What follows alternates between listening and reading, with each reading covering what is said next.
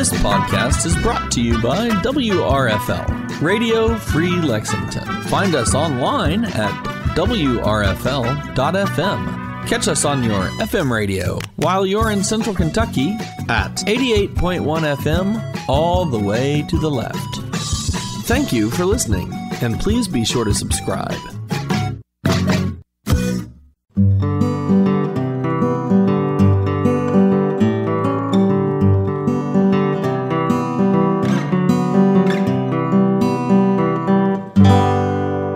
Hello and welcome to Philosophy Bakes Bread, food for thought about life and leadership. Philosophy Bakes Bread is a production of the Society of Philosophers in America, aka SOPHIA. I'm Dr. Eric Thomas Weber. And I'm Dr. Anthony Cascio. A famous phrase says that philosophy bakes no bread, that it's not practical, but we in SOPHIA and on this show aim to correct that misperception. Philosophy Bakes Bread airs on WRFL Lexington 88.1 and is distributed as a podcast next. Listeners can find us online at philosophybakesbread.com, and we hope you'll reach out to us on Twitter at philosophybb, on Facebook at Philosophy Bakes Bread, or by email at philosophybakesbread@gmail.com. Last but not least, you can leave us a short recorded message with a question or comment, or even some soft, fluffy, bountiful praise that we may be able to play on the show. You can reach us at 859-257-1849. That's 859-257-1849. Indeed. Indeed. All right, everyone. We're doing something different on today's show. We're going to have an episode we're calling Philosophy Bakes Bread French Toast Edition. You want to explain what we're talking about, Eric? Sure. So, we like our bread metaphors on this show. We're going to stretch them, bend them, break them. That's right. French toast. Yeah, what are we talking about, man? How are we making French toast? How do you make French toast? What's your favorite French toast recipe? I like mine with a little vanilla in it. That's just good stuff. Cinnamon. Well, let's go back to why we have French toast. So the issue is that, for a very long time, bakers didn't have the kinds of preservatives that we have today. So bread would go stale. Fresh bread is delicious. Stale bread is hard, and it's hard to chew, and it's crystallized, and it's rough, right? But it has nutrients in it. And if you get it wet, it can be good again, but then it's soggy. And so you got to make it soggy in the right way. And that's what French toast is. It's one of the recipes that wets bread, and then you cook it in a certain way with egg, and it becomes tasty again. You can eat it. Another great recipe that's one of my favorites is French onion soup. You put old crusty bread that's no good anymore on its own, you put it in French onion soup, all of a sudden it gets moist and delicious, and it's good to eat again. So basically our episode that we're calling French Toast is the leftover dried bread, from past episodes. I don't know. It makes it sound like it's going to be bad, but this is going to be a delicious episode. Well, that's the thing though, right? French bread is delicious. Yeah. So as you say, I put in some vanilla sometimes. I put in some cinnamon. Mm-hmm. Obviously, you put in egg, right? Usually, you sweeten somehow, right? I don't know. Maybe a little sugar, I guess. Sugar, little powdered sugar on top, some syrup. That's always good. Yeah, you put some butter in the pan and so on, and then I'm very hungry. I should have eaten before. I just had lunch, but I'm talking about it anyway. I'm trying to eat less bread, which of course means all I want to eat is bread. Anyway. So this is our French bread episode, which kind of means it's our grab bag of materials from past episodes. And we've got a couple morsels from especially that are going to be the main chunks or the biggest focus of this episode. You want to tell them about that, Anthony? Yeah, that's right. So in this first segment, we have some listener voicemail that maybe slipped through the crack or we didn't get a chance to respond to yet. And so we're going to listen to those, and Eric and I are going to respond to them. So if you called in and you're like, they never played my message, we're going to play it now.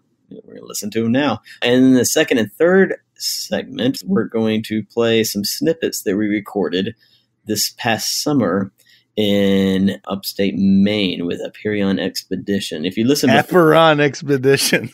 I always do that. Apeiron Expedition. Upper West Bank of on the Upper West branch of the Penobscot River, right? Yeah. It was an awesome trip that Eric and I took in August, and we recorded an episode up there on outdoor education, episode 74. If you want to listen to that, but so we recorded some sitting on the bank of the river under the stars. We recorded a little bit as we were paddling down the river, and we had some wonderful conversations. So we're gonna edit those up and play little snippets of that for you. And it was, I think, hopefully you'll enjoy it as much as we did. And In the last segment, we're going to talk about 2018, recap what we did, some of our favorite episodes, some of your listeners' favorite episodes, and, and think about the greatest hits of 2018, right? Some French toast, sprinkle it with some sugar. Yep. Sounds good. So we should do a little bit of introduction about the guests who are in segments 2 and 3 today. We're going to call segment 2 By the River, because I remember recording conversations by the river, where actually when we first got to northern Maine, Anthony went swimming, I laid on some rocks and was resting, and we had these further guests in our episode on the show who were in episode 74. That was Ben Vockley, Seth Walton, and Alex Strong. Hi guys, if you're listening. Yeah, hi guys, and thanks again for what was a really fun trip with y'all.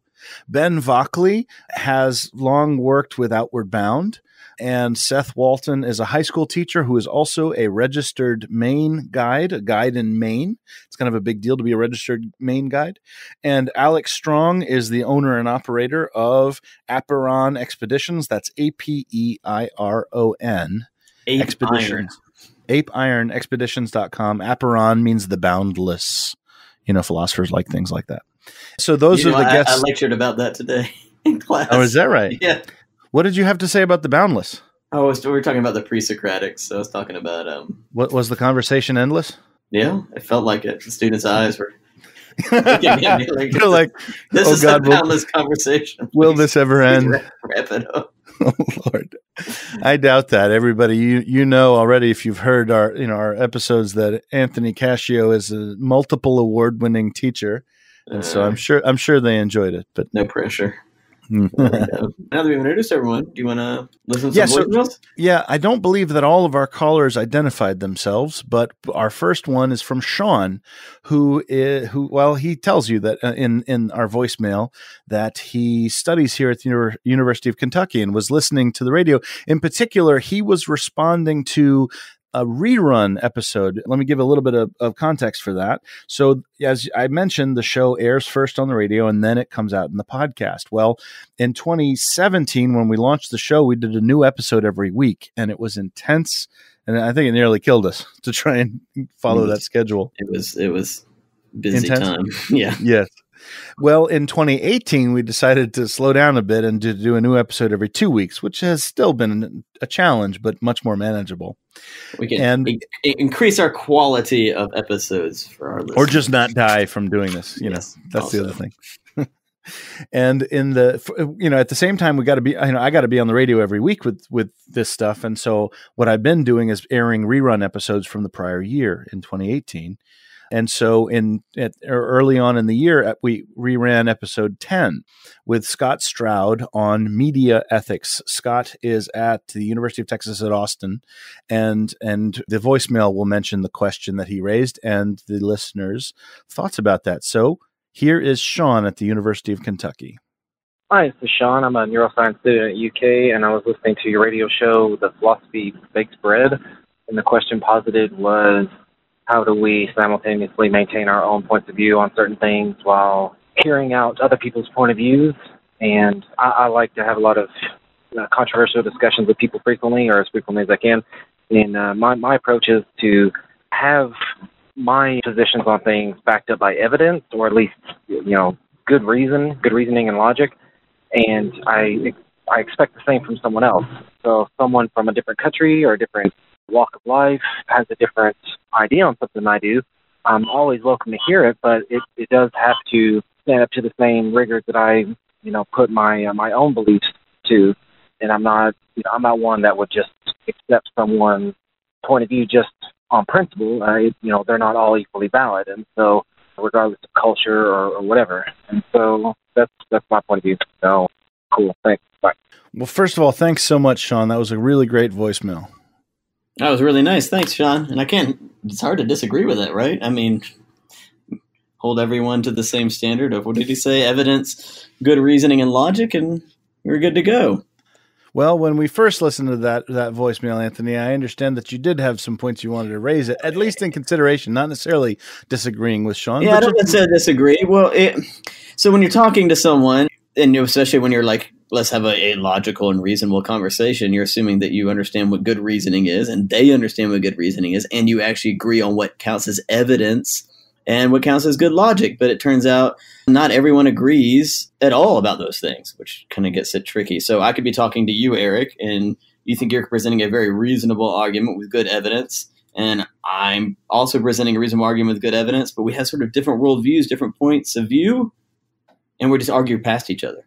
It's really hard to connect and talk to each other. So, for instance, you say, hey, let's have a reasonable conversation. I say, yes, let's do that. I shall bring out my evidence, and I open my Bible, and I say, it says, the Bible says this, this, and this, and there is my evidence, and thus I have proven my point. And you kind of go, well, hold on, I don't believe that at all. And suddenly we're at an impasse.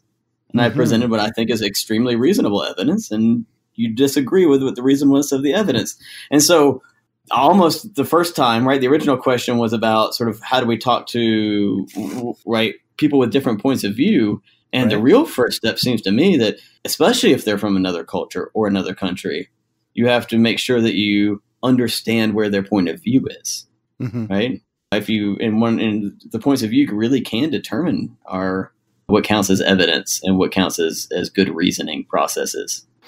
So I mean, let's think about an example that can come up where, someone right here in Kentucky thinks that the world is 6,000 years old, right? Because Scripture says X about the age of the world.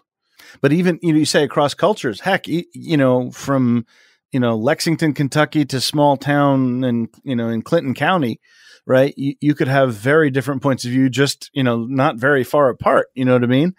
Right. So I think that deepens the point. I mean, if this is all the different points of view within one culture, imagine how different it can be the minute you expand that. Right.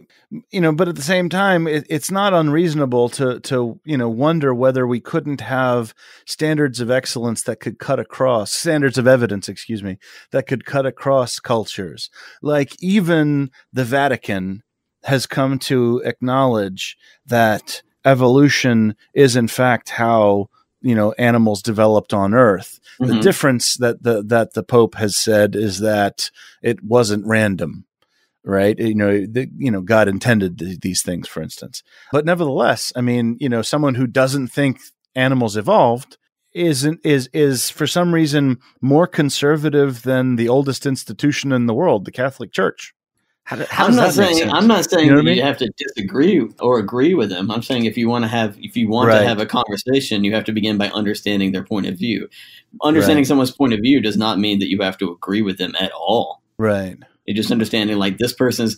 If I talk to someone who's just come from the Creation Museum in Kentucky, I know they're probably going to hit me with Bible verses, and any amount of scientific evidence I present otherwise it won't count as evidence. It will be useless. So you have to think about that, or maybe will be useless depending on the hypothetical situation. Yeah.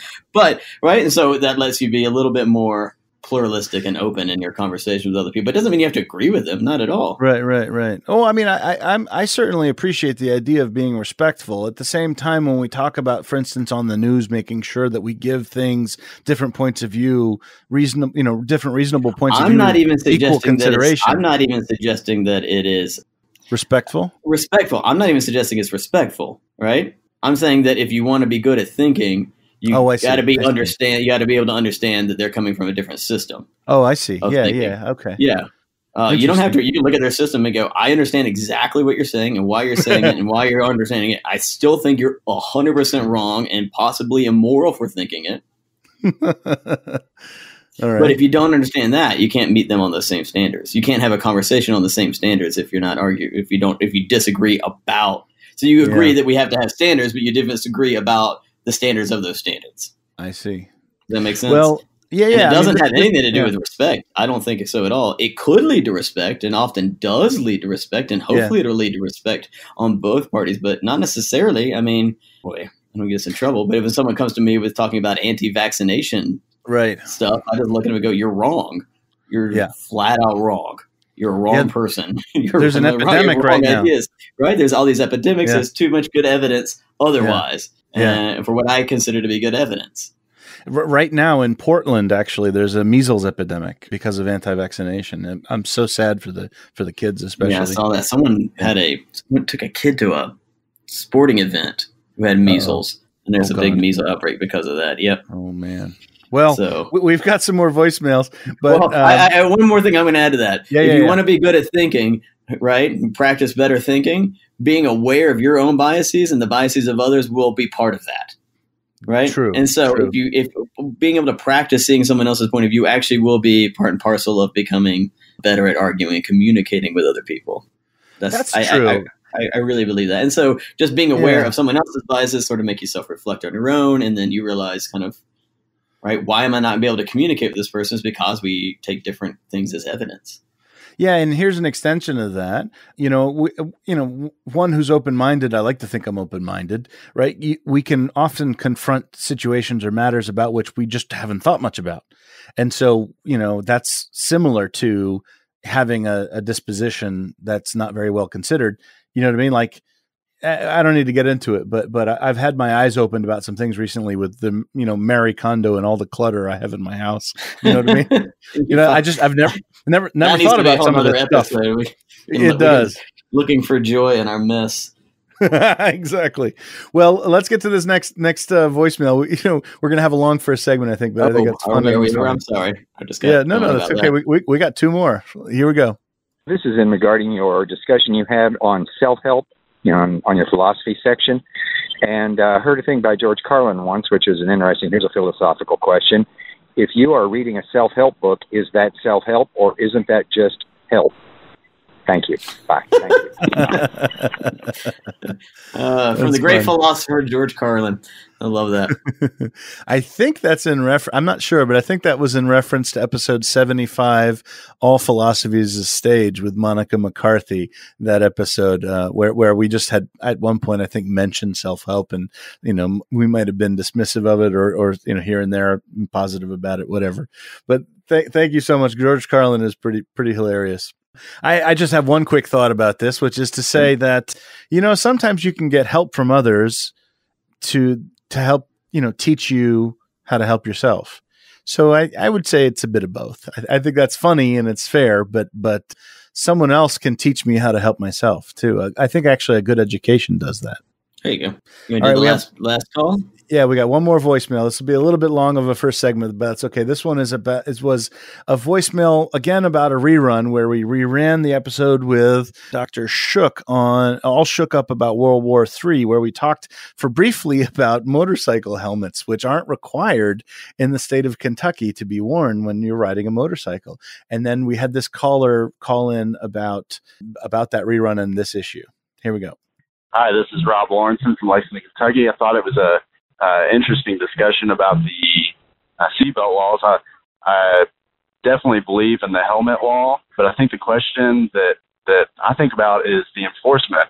When you require seatbelts, you're requiring the manufacturer of the vehicle to provide seatbelts, and those seatbelts, I don't know, they may or may not be certified by the NTSB or whoever it may be. But for helmets, you can't have a motorcycle company provide a helmet because it could be lost. It's not connected to the vehicle itself.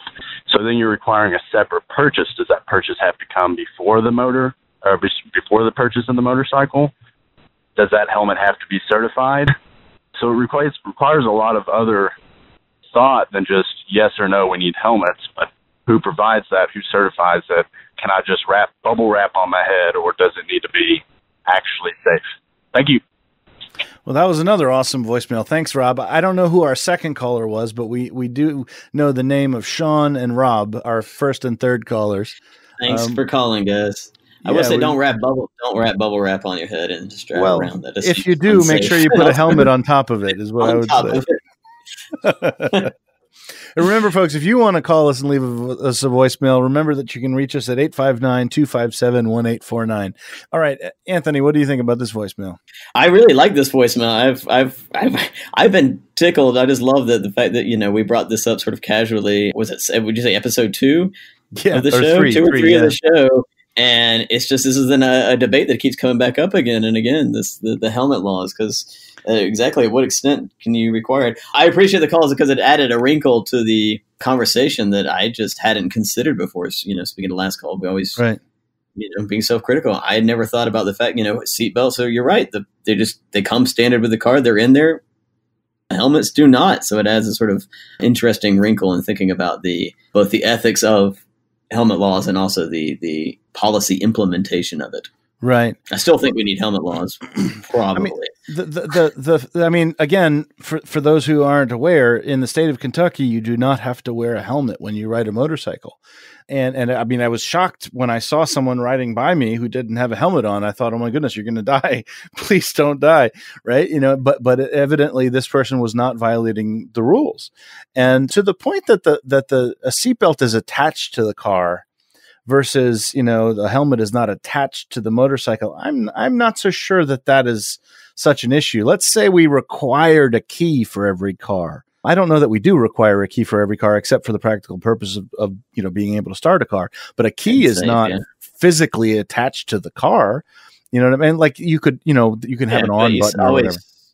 Everyone gets a key when they buy a car. You do get, in other words, exactly. I suggested my way of thinking about this. Maybe, the motorcycle is sold with a helmet, and that you just always have to buy a helmet with it unless you can show that you already have one, and then you get a discount. I don't know. That seems fair, right? Yeah. So that's the other thing. And I mentioned to you earlier, Anthony, before this conversation, or before this recording anyway, that if you have a child at a hospital, you're not allowed. They don't let you leave the hospital in a car unless you have a proper car seat for that child. So in other words, there can be some body which regulates, what a safe helmet is going to be. And then you have to have that kind of approved helmet to be able to leave the lot with a motorcycle. So maybe you can buy the motorcycle. You're just not allowed to ride it off the lot unless you're wearing an approved helmet. I mean, isn't that what the laws with states that have that law? Isn't that what they already say? It may be what they do. It's not what they do in the state of Kentucky. So I'm just talking about, what are some ways of thinking about how to require this? The fact that you need some other body to, say what a safe helmet is, it doesn't sound to me like such an obstacle. I mean, that sounds like something, very, very doable as far as just, there's a code of a safety standard that what it requires to have a helmet. You gotta, if you're going to sell these as that kind of approved helmet, it's, it'll be marked as such. And when you show up to get your motorcycle to show that you have that kind of helmet, boom, they let you have it. And as you say, if you don't have it, then you have to buy a helmet from them. And then, if you have it, you could get a discount or something like that. Yeah. I think that's a good solution. Yeah. No, I just like the fact that, because, it brings in another, manufacturer, another level of, now you're required to buy something from somewhere else. Whereas with a seatbelt, you just never have to think about it because it's just there. So I like, I don't think it's wrong for the seatbelt laws. I don't really think it challenges it too much. It just adds an extra layer of consideration. Yeah. But as we said before, though, number one, no person is an island. And so when you're on the roads and you make an accident more dangerous, by virtue of not wearing a helmet, then that does affect other people's car insurance. You know what I mean? And at the same time, we care about people. We want you to don't want you to die on the road, which is why we put guardrails, why we do, have safety standards. It's a good thing. It saves lives. You know what I mean? If you want to be on your own private property and do something crazy, well, that may be up to you, Right. Yeah. Well, this was a lot of fun. Thank you so much for that voicemail, Rob. Thanks, Rob. And Sean and whoever our caller 2 was. Thank you, caller 2. We always appreciate George Carlin quotes. So George Carlin is fun. We really appreciate that. All right, everybody. Thanks for listening to this first segment of Philosophy Bakes Bread, our French toast episode of 2019, which may become a repeated thing where we have our grab bag of old stale bread that we make palatable again, I hope, based on, looking back at a year. Right. And so we're going to come back after a short break to jump into, thoughts on the river with Seth Walton, Ben Vockley, and Alex Strong. This is Eric Weber. My co-host is Anthony Cascio. Thanks everybody for listening. We'll be right back.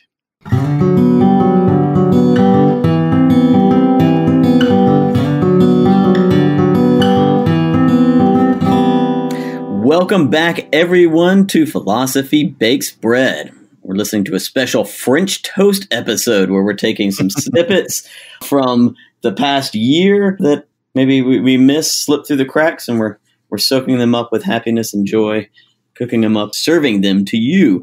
In this segment, we have a little bit of audio that Eric and I recorded on the Upper West Branch of the Penobscot River in Maine with Aperion Expeditions. That's pretty close. I changed it midway. Aperion Expeditions. Aperon. I really think it's Aperion. I've always heard it Aperion. That's how I was taught there's by. No I before the O. That is Greek. I was taught Aperon from Tom Alexander, so that's where I got it from. I realized that the other day when I was teaching it. You're listening to recordings with Ben Vockley, Seth Walton, and Alex Strong that we recorded on the Upper West Branch of the Penobscot River when we were on a canoe trip with Aperon Expeditions this summer. If you want to hear a episode, what was it? Episode 74? I'm pretty sure on outdoor education. You can hear from that episode. So take a listen. Here we are by the river.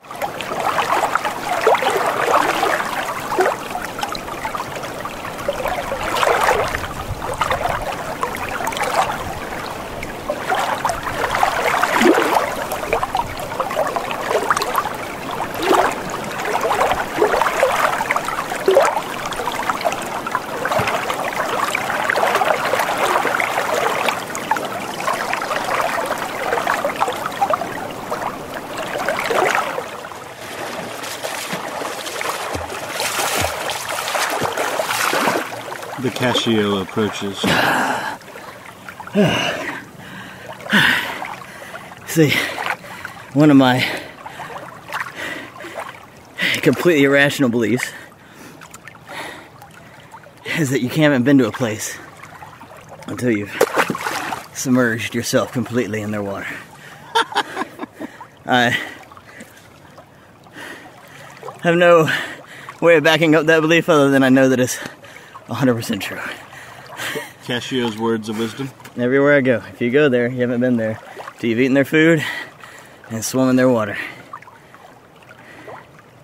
All right, Anthony. Probably being raised Catholic. What's up? Got a question for you. Why did you want to come on this trip? Well, Hunter reached out to us, and I thought, what a fantastic opportunity to go to a part of the world I've never been to go on a kind of trip I've always wanted to go on, I've never been on, canoeing up and down rivers, and it's the farthest north I've ever been in North America.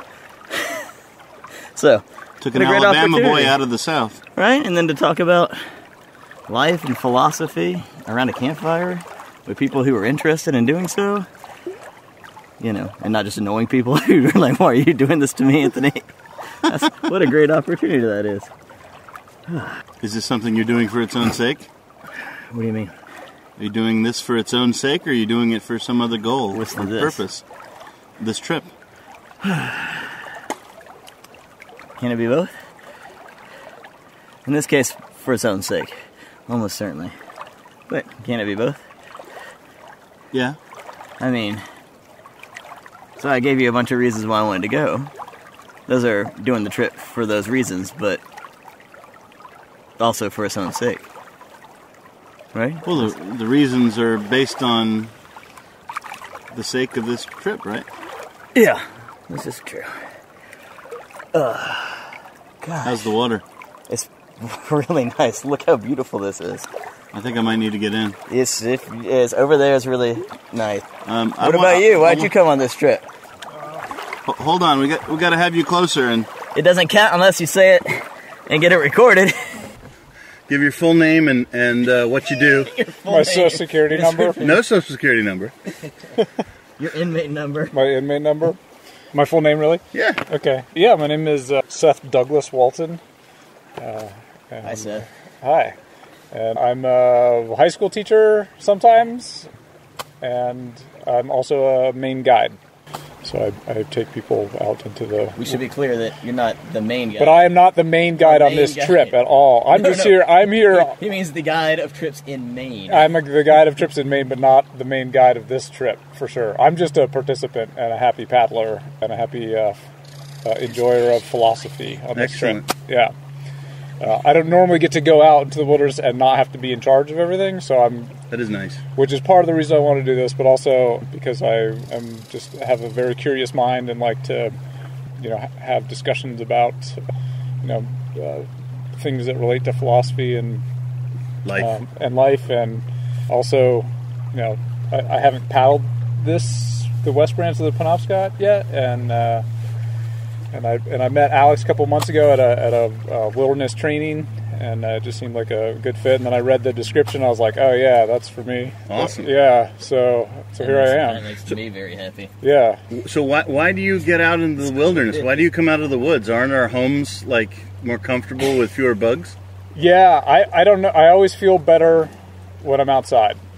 I'm just, and I think there's a lot of reasons for that, and I think I could go on, but I think it's just,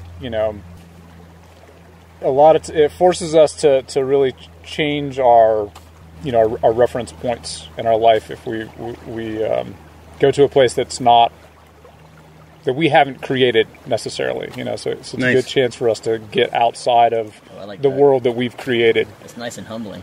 Yeah. And then you see who you are or who you're not, which is also just as important. I love this wilderness. I have to say, I'm really glad I brought my bug spray, though. Yes. Yeah, well, and this is the great time of year because a month ago, and we wouldn't be able to be having this conversation without, netting everywhere. Swarms. Yeah. Swarms and black flies. Yeah, so this is a good, this time in the fall are a really great time, so. Right on. Yeah. There are no fewer than 5 little fishies just eating away at my foot down here. Thank you, Seth. Yeah, thank you. I'm looking forward to this trip. Excellent. We'll talk a lot more, too. Hey, Ben. Yo. Come introduce yourself. You got to stand on this side because the mics are pointed that way. Are you getting enough? You don't have to do this if you don't want to. Oh, no, I'd love to. Awesome. I'm just being weird because I'm weird. That's great. Ben, give us your full name, please, and who you are in short. Cool. Okay, so my name is Ben Vockley. I am, among many other things, a Outward Bound instructor. Oh, I ask you about Outward Bound a lot. Oh, feel free to ask me about it. I love talking about what I do. And I am here partially just to kind of, as Seth said, get away from the having to think about what the group is doing every moment of being in the outdoors, kind of being able to come back out and say, oh yeah, this is why I do what I do. We can let Alejandro stress, right? Exactly. Yeah. We can let him stress, and we can relax and enjoy ourselves, and it'll all be good. I'm liking it already. We've been here like half an hour, and I'm feeling better. Exactly.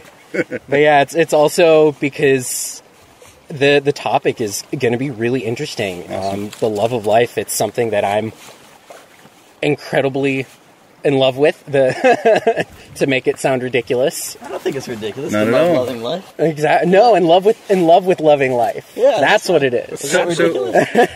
I don't know if I have that. So why do you go outdoors? Why do you do this kind of trip? Like, not just necessarily this one, but why do you kind of get out into the wilderness like this?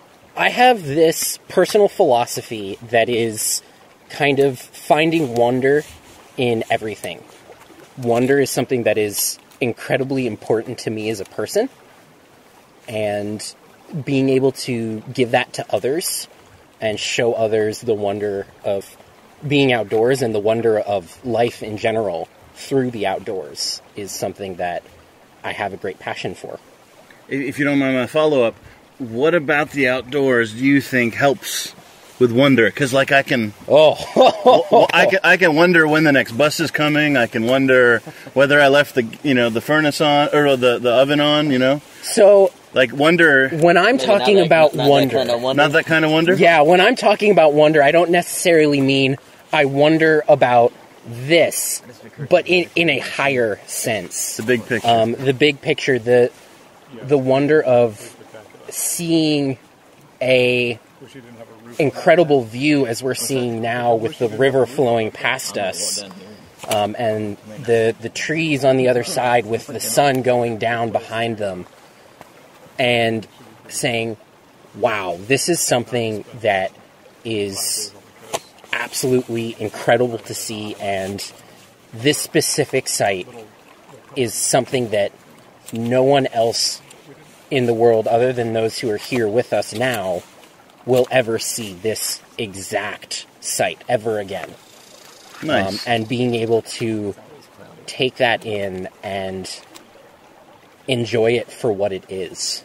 Was it Heraclitus who said you can't step in the same river twice, Anthony? Roughly, paraphrasing. Well, so in other words, you So like when you're sitting in the your waters keep moving on and on. And well, on. when you're sitting in your cubicle, right? No one has ever experienced this 5 minutes in your cubicle, but in a sense, like what changes in the cubicle over 5 minutes, whereas the river is always moving, right? Right. The river's always moving. The water that we are seeing go past right now is never going to be in this spot again, other than in the fact of the cycle of water continues, and there might be some molecule of this water that eventually ends up back in this river. But in the scenery here that's so beautiful and everything, you're also glad you brought your bug spray, right? I'm not currently wearing bug spray. Oh, you're not wearing bug spray? I'm not wearing bug spray. If you wow. could see me, for those listening. Right on. I'm wearing long pants and long sleeves. Oh, okay, so you have another solution. Dealing with it in a different way. I see. But I guess what I'm saying is, like, nature's lovely when we do those things that help us keep it comfortable, right? Oh, it's true. But at the same time... Because it'll bite you in the ass, right? Nature, it sure can bite you in the ass sometimes. Something just bit Anthony in the shoulder. At the same time, it's kind of incredible to experience those moments where it's a hard thing, and you're struggling through it. There's these things called the types of fun. You have type 1 fun and you have type 2 fun. Oh, I gotta hear about the types of fun. Yeah, type 1 fun. Yeah, there is. Funds. Type 1 fun is, holy crap, it's fun in the moment. You're just having a blast. Type 2 fun is, it's pretty miserable in the moment. But then you look back on it afterwards and you realize that everything was worth it and it was so much fun. Nice. So you can kind of look at it like that. There are more, but those are the two. Those are the two that I like. I like that. So I'm enjoying the scenery. This is a beautiful moment, but then every now and then I get bitten by mosquitoes, and I can focus on that, or I can think of the big picture and how delightful it was. Right. Or maybe tomorrow there's going to be a torrential downpour all day. I really hope there's not. Me too. That wouldn't be great. I don't have any here. I'll just knock on my head to knock on some wood there. There's a tree over there. But looking at that, at the same time as in the moment, it's kind of miserable. Yeah. You look back on it afterwards, maybe even after you've gotten home, and it's this experience of, even though it sucked in the moment, it was pretty cool and awesome to have made it through a rainstorm in the outdoors while I'm paddling a canoe down the river. That's the fun you appreciate afterwards. Exactly, right? That's the fun you appreciate afterwards. A few weeks ago, I was with my family at a lake. Mm-hmm. We were out, kind of, floating in the lake, playing in the water, and just a big thunderstorm popped up out of nowhere. And we just got, my kids were all huddling in our blankets, and it was pelting us, and it was hailing on us, and it hurt. Oh, it was awful. We kind of trying to chase. It was bad. It was a real bad thunderstorm. Oh yeah, right in the, we just got caught in it. One of those. Then, of course, I asked my kids what their favorite part of the entire vacation was. And they said the thunderstorm. Getting caught in the thunderstorm was their favorite part of the vacation. Let me give a quick John Locke's theme about sort of the first kind of fun. We can sometimes miss it. There was a beautiful woodland creature, whatever the heck that was, in the background while we were talking. That's true. I was hearing that too. That was most likely a squirrel or a chipmunk of some sort. It's the cutest squirrel sound I've ever heard. Yeah, little chittering, yelling at something or another. Hopefully they won't start gnawing at my feet. Yeah, they're evil little critters sometimes. Well, thanks so much, Ben. Of course. Glad to talk. Awesome. All right, everyone. Well, I hope you enjoyed this second segment of Philosophy Bakes Bread here in our first French toast episode, where we sort of take some left behind bread and give it new life, right? And we had some sort of leftovers of things we'd recorded on our trip on the Upper West Branch of the Penobscot River when we were with Ben Vockley, Seth Walton, Alejandro Strong, and my co-host Anthony Cascio and myself, Eric Weber. We're going to come back after a short break with a little bit more of our recordings on a river in Maine. We'll be right back.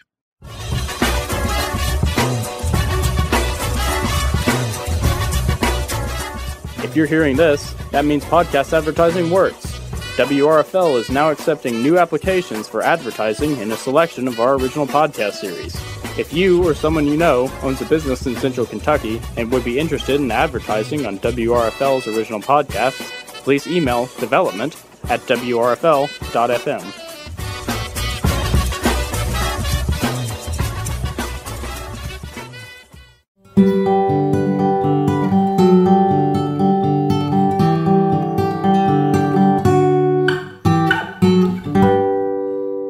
Welcome back, everyone, to Philosophy Bakes Bread. You're listening to a special, delicious, tasty French toast episode of Philosophy Bakes Bread. We've been taking snippets and phone calls from the past year and sopping them up in delicious sauces and serving them up to you. In the last segment, we were by the river with Ben Vockley, Seth Walton, Alex Strong, and myself and Eric.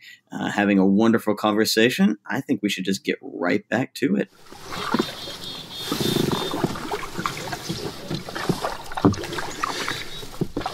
All right, Anthony, speak loudly and explain where we are. Hi, everyone.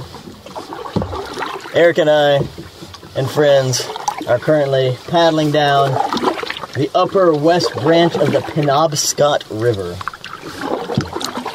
Enjoying a beautiful scenery. 2 giant bald eagles just flew by. That's no joke. It's a beautiful, beautiful afternoon. Or morning. I don't actually know what time it is. That is actually one of the awesome things about this trip. I don't know what time it is either.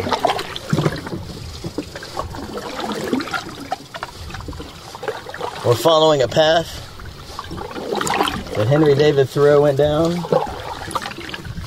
Is that right, Alex? That is correct. Well, he put on river just a little downstream of us. There's a heron up the river. You see it? Yeah. Up the river. So, in his book, Locke talks about something that Aristotle brought up, which is part of happiness, according to Aristotle, and that has to do with activities that we engage in which we lose track of time. And Aristotle and several other people, including George Santayana and Locke and so on, say that, part of the spiritual, part of the really most joyous parts of life have to do with virtuous activities we engage in and lose track of time. And as Locke put it, you kind of get a bit of a taste of the eternal, not because time isn't passing, but because you don't feel it. You're wrapped up in this virtuous activity. So I guess one question is, what are activities people we engage in which we lose track of time? Activities that are polite to talk about in company? Yes. Well, certain things you can't say on the radio. All right. So let's wink, wink, nudge, nudge. Imagine your kids in the car listening to the program. How about that? Sure. Who doesn't like reading a good book? Yeah. Getting lost in the good book? Woodworking. Right on. Carving a canoe paddle. Ooh. Yeah, we've got some beautiful canoe paddles we're using today. A canoe paddle featuring a really nice logo of Aperon Expeditions. It's pretty cool. Besides the one that Seth made by hand, these paddles are made by Shaw and Tenney, which is a company in Orono, Maine, that's been around since the time Thoreau did his trip.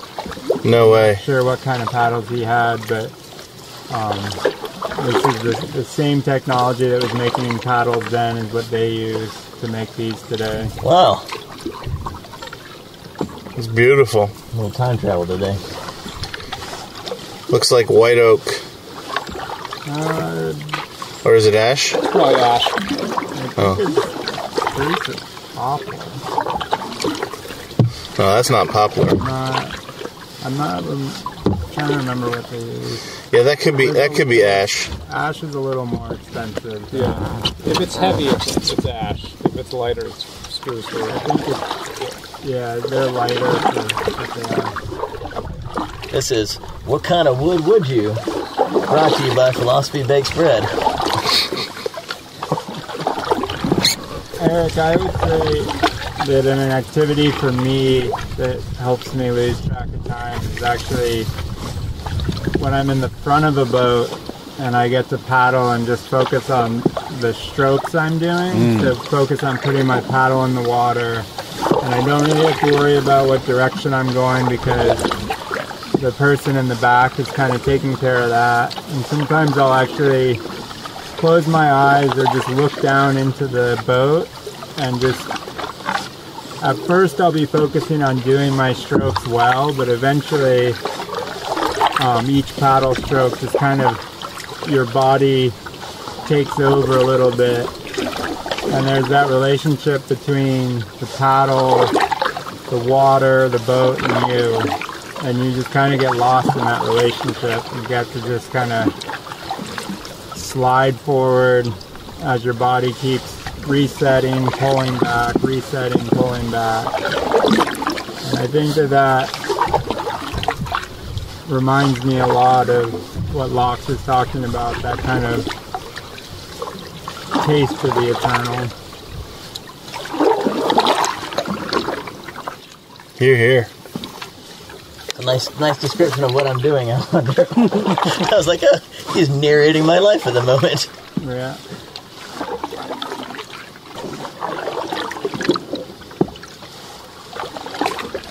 So I think there's just something really simple and beautiful about getting to take part in that history and feeling it work well.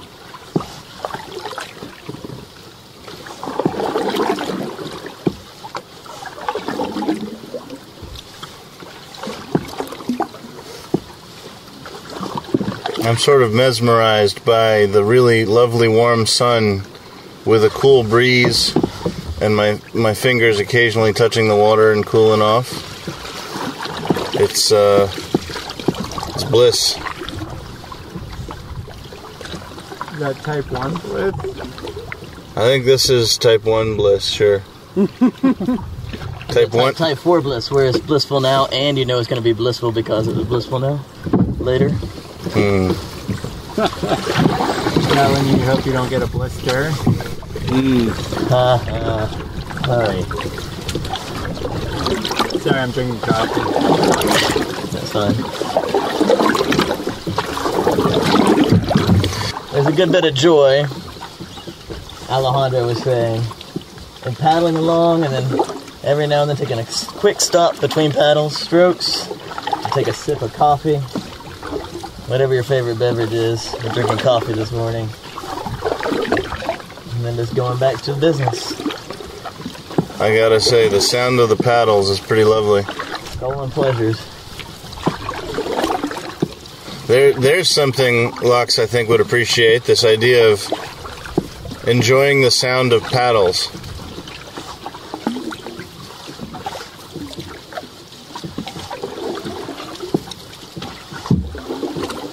Were you his student? I was. In undergrad or grad school? Undergrad. I was actually, I'd taken one philosophy class, and I was going in to, meet the professor who had taught my one philosophy class, to ask him about majoring in philosophy. Yeah. And at Vanderbilt, everyone had heard of this guy, John Locke. Yeah. People told stories that Dead Poets Society was based on him. Mm-hmm. It's probably hyperbole, but it's a fun story to tell. It's just such a good teacher, And I was walking towards this other professor's office, and Locke's office was first on the way. And I saw him, standing there in his office. He'd probably just come back from a class or something. And I just stopped and he sort of stared at him, and I was thinking about all I'd heard about him. And he looked at me and he said, "Hey, come on in. What's up?" So I headed in and I felt a little, odd. I said, "Well, you don't know who I am, but I'm thinking about majoring in philosophy and, was wondering if you'd be my advisor." And he said, "Sure. Come on in. Sit down." And that was 20 years ago. What was the first class you took with him? The first class I took with Locks? Yeah. Good question. Or your, first memorable. The first class I took with him was on 19th century philosophy. He was teaching Hegel, Schopenhauer, and Royce. And it had to do, in a sense, with optimism, pessimism, and, social obligations, basically. This idea that Hegel thought that history was proceeding towards a given end. Namely Hegel. Namely Hegel, and towards progress, and then we talked about Schopenhauer as being, very pessimistic and seeing everything as suffering and, will resisting itself and everything. And then we ended with Royce, and it blew me away. It was this sophisticated explanation of how there can be evil in the world, acknowledging Schopenhauer, right? And yet Royce obviously was a Christian and a religious believer, and he had to address the problem of evil. How can there be, such a great God and so much evil in the world? And Locke, taught me that Royce's answer was that these three things, the omnipotence, omniscience, and omnibenevolence, so being all-powerful, being, all-knowing, and all-loving, all good, one of those you have to give on. And Royce's answer was that God is the most powerful, but not all-powerful. He can know all, he can mean well, and do the best that can be done, yet not make a world that would be without suffering. And so, I thought it was a beautiful explanation for the problem of evil, as that's known. And what Royce takes that to mean, though, is therefore there's an enormous obligation for individuals in the world to participate in diminishing suffering. That there's going to be suffering in the world that's inevitable, and we can help or make things worse, and our obligation is profound. And that we participate in making the world as it could be. Or we can.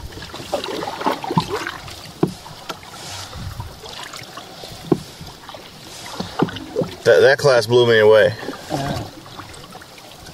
Because in a sense it had this positivity that, a lot of religious believers, want, in a way, and yet it's respectful of suffering in the world. It realizes there's lots of that. Do you think there's anything in Locke's presence in the classroom or his way of doing philosophy that you tried to take on? Oh Lord, I've tried hard to emulate him in a lot of ways. The big thing for me about Locke's is that when I met him for the first time, I'd never seen someone who looked so happy. Profoundly happy person. And he grew up, though, seeing lots of death. Right? Yeah, he tells that story when he was on the show the first time. Right. Bombings, His family fled, Eastern Europe to Canada. So it's not that he isn't aware of suffering.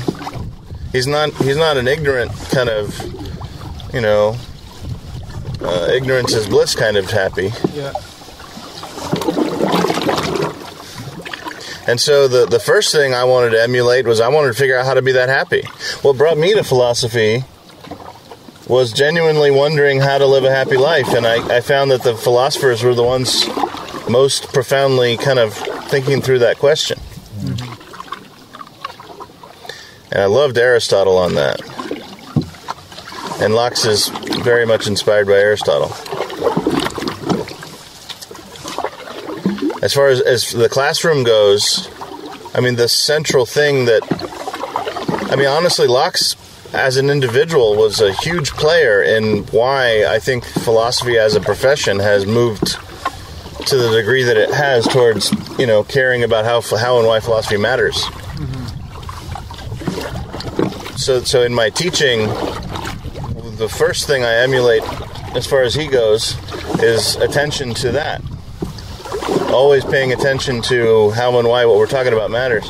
In fact, my very first, it was a quarter system at Ohio University. My very first quarter teaching a class, I taught a logic course.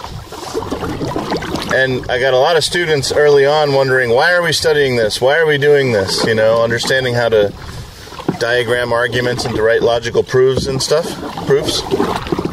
Yeah. And in that first quarter, I had a student give me my favorite example of why philosophy matters. What was that?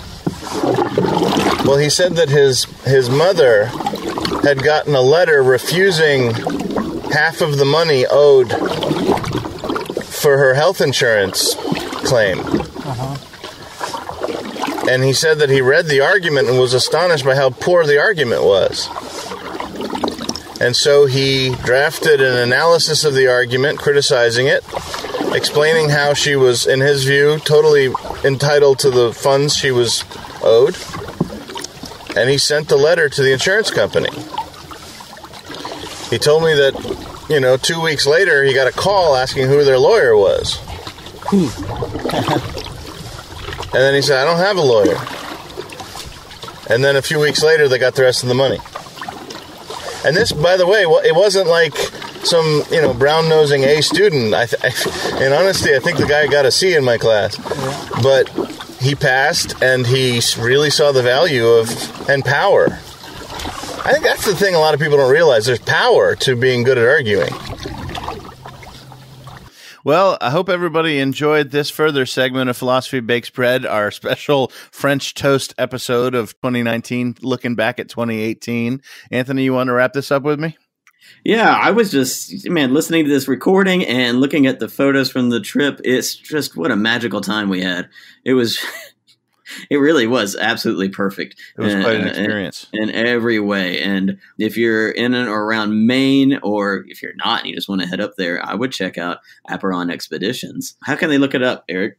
Well, if they get on the World Wide Web, they can find the website for the company at APEIRON, Aperon expeditions.com. And if you want to see pictures of our outing and how beautiful it was up there in Maine, head over to philosophybakesbread.com and click on episode 74. And on the post for that episode, you'll see a whole bunch of pictures of just how gorgeous it was up there in Maine last July.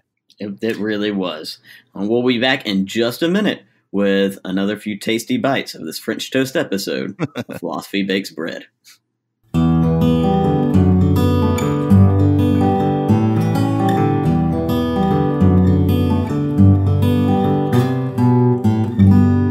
Welcome back, everyone, to Philosophy Bakes Bread. This is Anthony Cascio with my co-host Eric Weber, and you're listening to a special French toast episode of Philosophy Bakes Bread. We've taken some leftover crumbs and pieces of bread from the year 2018. We're sopping them up in some tasty sauces, maybe some vanilla, some cinnamon. We're serving them up to you. Oh yeah, gotta have egg. And hopefully you're finding them as delicious as we do. Always nice to do kind of a retrospective. In this last segment, Eric and I are going to talk about some of our favorite episodes of 2018, one of the ones that kind of jumped out at us, though frankly, they all did. Weren't they great? Yeah. What we liked about them. We have some jokes to tell you, because how can we not torture you with our jokes? And then we'll ask you all a question. Yeah, sound good. So, Eric. Yo. What do you think? How do you think 2018 went? Philosophy Bakes Bread style. Do you think we baked some bread? We did. One of the big differences is that we recorded half as many episodes because we were doing a new episode every 2 weeks.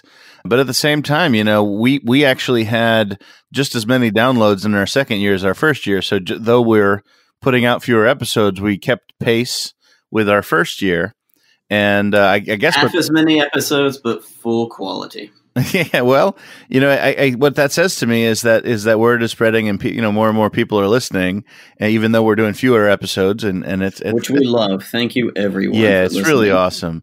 The nice thing is I have a pretty easy time telling you which one was my favorite episode for 2018, because we had a really, for me anyway, really meaningful episode talking with the lovely Dr. Annie Davis Weber, my wife. I mean, now technically, I'm trying to think of exactly when that episode aired on the radio, but it was released right at the end of the year at 2017. Exactly. So it was. It might have been our very first episode released, or right around there. It was our first live episode too. I called in for that one. It was released in the podcast in 2018 anyway. So that's what I'm going off of when it came out. You're biased is what you're saying. I'm biased, but it was about finding peace. You're married to the host, and yeah. No, well, that was episode number 59. I want to say a little something about it. Of course, I'm a little biased, and I love this lady we had on the show, in episode 59. It was called Finding Peace.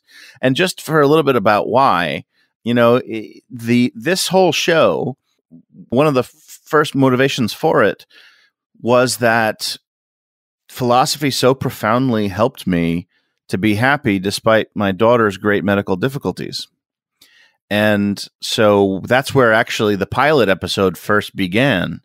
And then a year later, we took the opportunity to interview Annie, my wife, about a similar point, because philosophical ideas helped her too. They were slightly different, but they were greatly helpful for her too. And that's what we talked about with her. And so, I've got a couple reasons why it really moved me. And part of it is I think she's hella cute, but the other part of it is that the subject matter was pretty important to me. So, that's where the show began for me. And that's so I have an easy answer of which one was my favorite episode of 2018. It was episode 59, Finding Peace, with Dr. Annie Davis Weber. Anthony, have you got a favorite? One favorite? I think that might be impossible. We had some amazing interviews this year. We're going to let you off the hook then. All right. Yeah, we did the existentialism and romantic love. I've always liked the two of my favorite things.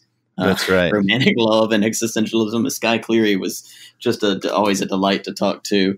She was. That was episode 60. So that was actually the very next episode. The next episode. Yeah. We had the Multicultural Manifesto. That was fun. With episode Brian 72. Van Norden.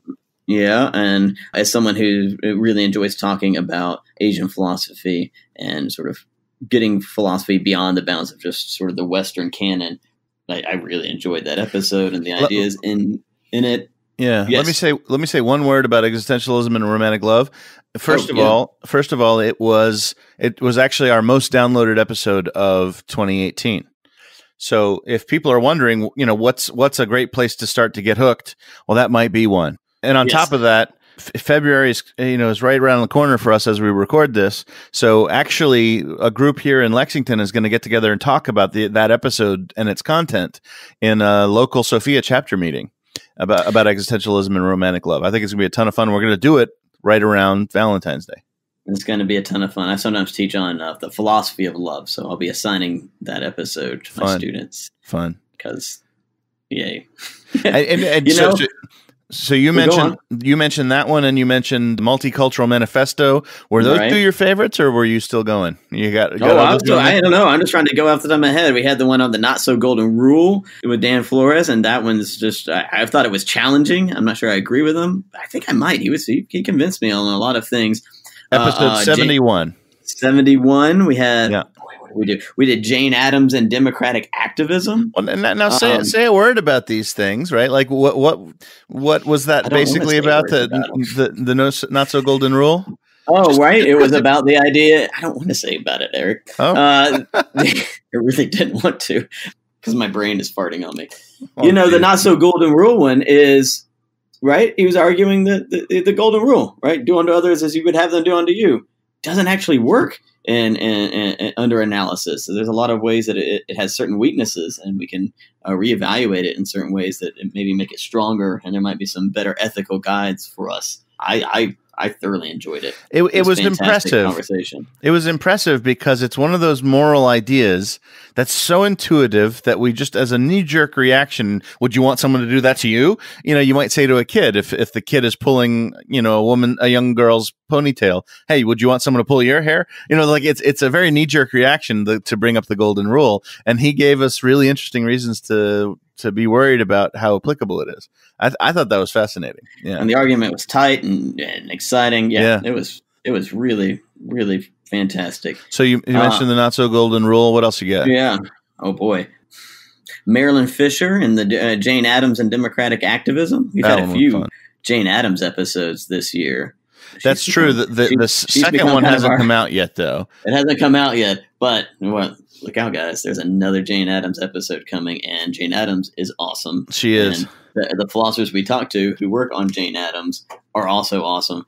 And so just those conversations, learning about Jane Addams, learning about the Whole House, thinking about what democracy means, right, and what democratic activism mean. And that was especially right now, in our current, just to be vague about it, our current political climate. Well, and that was episode 67. We should mention 67. That's right. We had a number of really fun and exciting episodes. I got feedback from a listener who said that episode 66 on disability and popular culture with John Lagore or John Altman, depending on how he wants to be referred to, was an incredibly powerful episode, according to one of our listeners. And I agree. He's an independent scholar who's very impressive and had rich things to say. And it was very moving, especially that first segment. Actually, the listener mentioned that in particular. That first segment was incredibly powerful about who he is and about his life, Yes. Yeah. He took that question very seriously, which I honestly appreciated, enjoyed, and honest. And it was beautiful. So that was episode 66. 66, and I'm just literally scratching the surface here. What about you? You mentioned the Finding Peace episode. Do you have any other ones, Eric? Yeah, two more I've got to mention. There were an awful lot that were awesome, and you're right. It's hard to pick one, except in my case, it's easier because my wife was in it. But the outdoor education episode was super fun. So people in today's episode are hearing some like leftover snippets from that, basically from that trip. But I really had a tremendous time with the episode on outdoor education. How we recorded it? We just kind of we'd been canoeing all day, and we just got to the campsite. We set up camp, and then we pulled out our recorders and we sat around a picnic table. Basically, yeah. And the birds were out. I just have this very sharp memory of it. And the birds are out singing, and the river's just flowing by. And I remember squirrels making funny noises. I should do all philosophy this way. If I could do that, that would be the way to do it. Do you remember the squirrels? I do remember the squirrels. I remember the squirrels, and I remember that night. Yeah. Do you remember that night and how it was no moon out, at least at first, and there was no clouds, and you could just see the Milky Way just as I've never seen it that sharp before in my life. It was unbelievable how many stars you could actually see. Stunning. Alex actually slept outside under right now on the bank of the river. I didn't know that. Night. I didn't realize that. Well, also, as we were talking, Alex was actually literally baking bread in a Dutch oven on a campfire, You remember that? Philosophers baking bread. That's right. That's right. One more episode I got to mention was with Citizen Sanders or Mark Sanders from UNC Charlotte on democracy and public exposure. We playfully called the episode. It was about democracy and public engagement. And that was episode 63. That one was a lot of fun. Mark is a great guy. That was fun. And we recorded that episode in Boulder, Colorado. That's true. A hotel room at the public. What was it? The Public Philosophy Network conference. That's right. Public Philosophy Network. And we're actually going to Denver again, but not for the Public Philosophy Network this year. In 2019, we're going for the Central Division meeting of the American Philosophical Association. That's going to be getting together in Denver this February of 2019. That's going to be fun. We should do some interviews while we're there. Yes. It's always busy at these conferences, but yes. Oh, is that the episode where it is? Mark came up with the Philosophy Bakes Bread drinking game. That's true. I forgot about that. Every time Eric says "indeed," indeed, take a sip. Indeed. And every time you say "I like that," I like that. That's right. I was trying to remember what it was. What do I say? I like that, Mark. I like that. That's good. Funny. So, Anthony, should we tell a few jokes? If what would an episode of Philosophy Bakes Bread be if we weren't torturing people with our dead humor? Say philosophies. Philosophies. Say philosophies. Philosophies. Well, in general, we try to make our jokes somehow reflect the content, but this is a French toast episode, so we're going to sort of go into our grab bag of jokes that we gathered over the year, and so these may not be so centrally tied to a theme, but I guess that's part of the point. Yes. Right? Yes. A classics professor goes to a tailor to get his trousers mended. The tailor asks, "Euripides?" The professor replies, "Yes, Eumenides." Oh, Lord. Oh, man, that was bad. All right. A Roman walks into a bar and asks for a Martinus. "You mean a martini?" the bartender asks. The Roman replies, "If I wanted a double, I would have asked for it." Oh, jeez. Boy. Latin jokes. Oh, my God. They're quote-unquote intellectual jokes, which means they're not very funny. All right, here's another one. A neutron walks into a bar and asks, "How much for a beer?" The bartender replies, "For you, no charge." Oh, geez. we don't have a guest to gauge how terrible or funny these are. All right. All right. It's hard to explain puns to kleptomaniacs because they always take things literally. Oh, geez.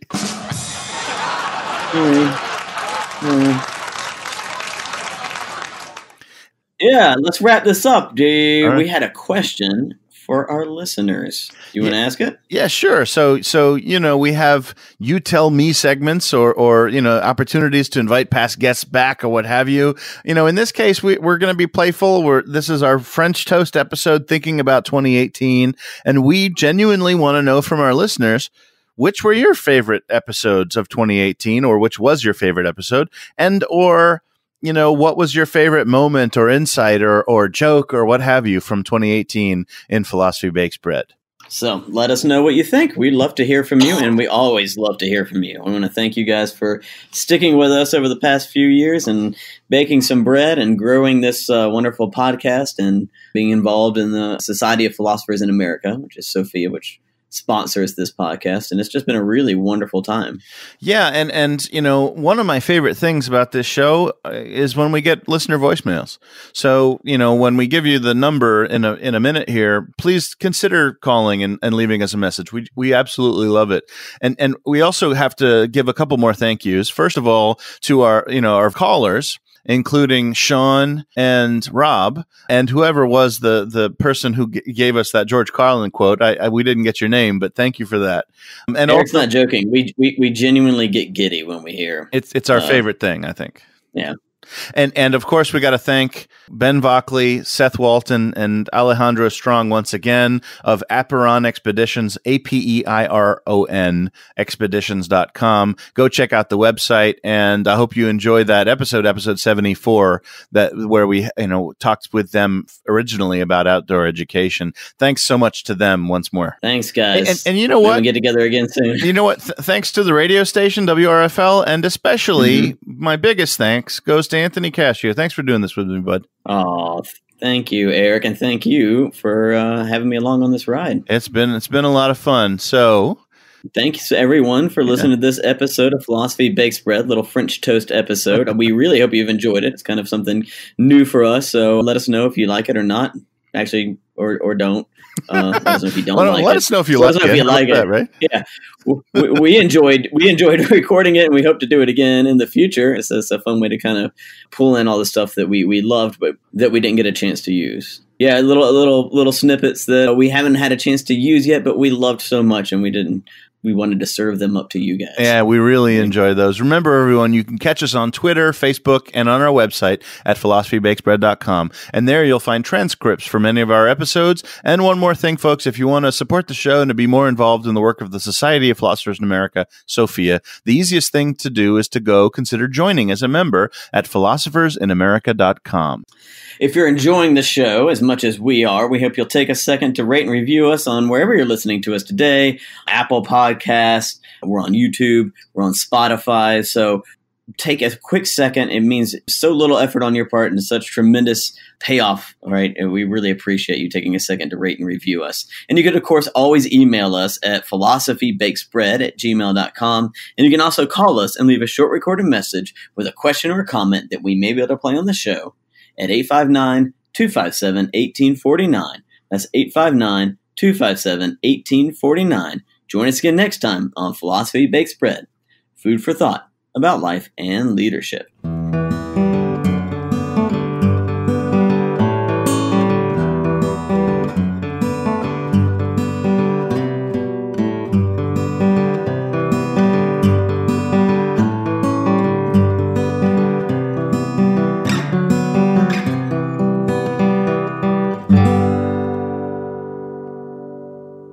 Hey there. If you're enjoying this podcast from WRFL Lexington, you may enjoy our live radio stream at WRFL.FM and, of course, via radio at 88.1 FM in the Central Kentucky area. We have a wide variety of programs you're sure to enjoy. Just go to WRFL.FM/schedule and see what programs appeal most to you.